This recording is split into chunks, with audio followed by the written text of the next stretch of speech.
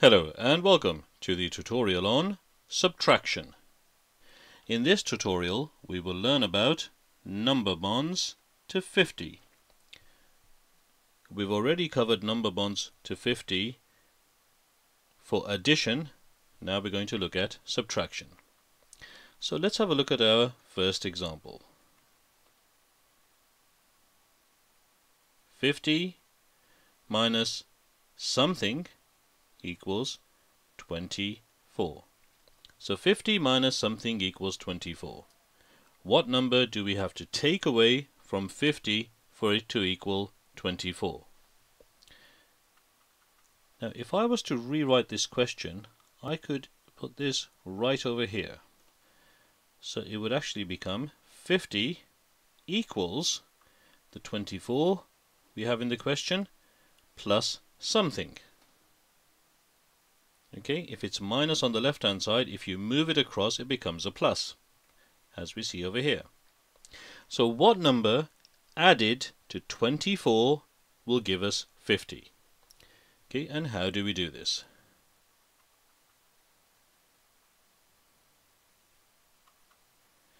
Okay, so firstly I'm going to start with the units.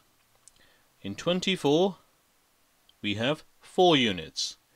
And look at number 50, we've got to get that to equal 0. Now the only way that can equal 0 is by adding the number 6. Now you know this from your number bonds. 4 plus 6 equals 10. I'll just change colors for that.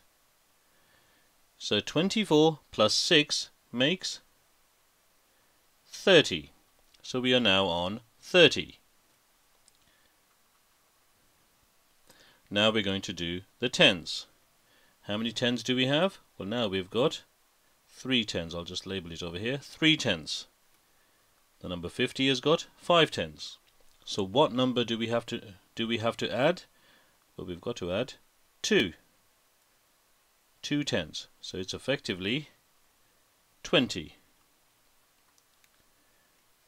And if we put the equal sign, 30 plus 20 is 50. So we've reached our target of 50. What numbers did we have to add to 24 to get to 50? Well, it's this number here. It's a 6 over here and the 4 over here. So we had to add 26. 50 minus 26 equals 24. Okay. Now with a bit of practice you won't need to do, I'll just highlight it, any of these workings out over here. You'll simply go from the question 24, you'll add 6 to make it 30, and then you'll add 20 to make it 50. Okay, let's have a look at our second example. This time we have 50 minus something equals 32. 50 minus something equals 32. Okay, I'm going to start with the units. In 32 we've got 2 units. In 50 we've got 0. So what number added to 2 is going to make it effectively 0? What we need to add 8. Okay. So we're going to add 8. 32 plus 8 is 40. So we've got our target of getting that to 0. Now we're going to look at the tens. We've got 4 tens over here. 50 has got 5 tens. So therefore we have to add 10. 4 plus 1 is 5.